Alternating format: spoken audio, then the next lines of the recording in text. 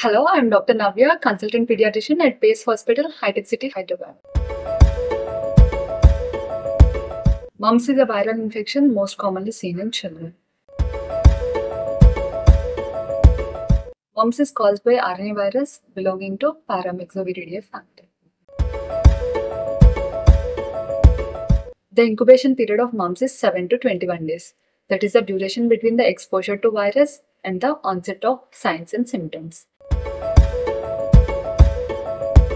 Mumps is transmitted through airborne droplet infection when an infected person sneezes or coughs, and it also be transmitted through a contaminated saliva. The signs and symptoms seen in mumps are fever, headache, muscle aches, tiredness, weakness, but the classic hallmark symptoms seen in mumps are parotitis, that is swelling of the parotid gland. It is seen as swelling at the jaws. It can be one side or it also can be seen on both the sides.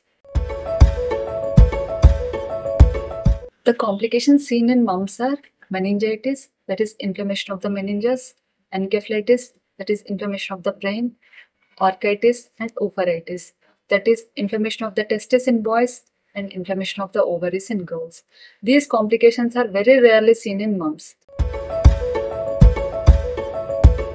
Mumps is diagnosed clinically based on the history and physical examination. Lab confirmatory tests are usually not needed, but in doubtful cases, laboratory tests can be done, that is RT-PCR of oral secretions and serum antibodies for the confirmation of mumps. There is no specific treatment for mumps. Supportive care can be given, that is fever medication and analgesics for the pain and cold or hot compression for the swelling of the jaw. Vaccine is available for mumps as MMR shot. Indian Academy of Pediatrics recommends 3 doses of MMR vaccine. That is first dose at 9 months, second dose at 15 months, and third dose, that is a booster dose between 4 to 6 years of age. Mumps can be prevented by vaccination. As already told, 3 doses of MMR vaccine should be given. That is first at 9 months, second at 15 months, and third between 4 to 6 years of age. This 3 doses of MMR vaccine prevents a child from mumps infection. The symptoms of mumps usually last up to 1 to 2 weeks. Yes, mumps is a communicable disease.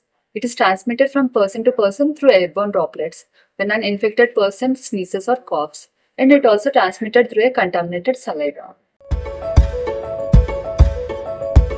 Meningitis is a rare complication seen in mumps, that is inflammation of the meninges.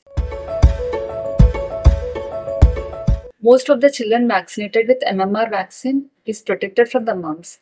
Rarely, children who are immunocompromised or who are on immunosuppressant drugs like chemotherapy are susceptible to infection in spite of vaccination. Children who are not vaccinated, who lives in a crowded area, and children who are immunocompromised or on immunosuppressant drugs like chemotherapy are more susceptible to mumps. Both mumps and chickenpox are viral infections. Chickenpox is caused by varicella zoster virus. The common symptoms seen in chickenpox are fever, itchy blister-like rashes which starts over the chest first and it spreads over the face, back and all over the body.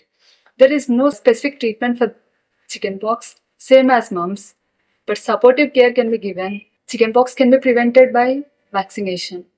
Varicella vaccine is given as 2 doses, first vaccine at 15 months and second vaccine to be given between 18 to 19 months of age. Both mumps and measles are viral infections. The symptoms seen in measles are running nose, cough, redness of eyes, watery eyes, low-grade fever. The rashes in measles start posterior to the ears, spreads to the face and throughout the body. There is no specific treatment for measles as well. Supportive care can be given.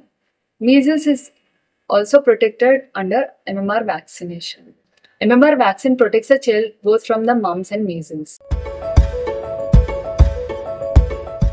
When your child has symptoms of fever, headache, body ache, lethargy, tiredness, and with the classic hallmark symptom of swelling over the jaws, better consult a pediatrician.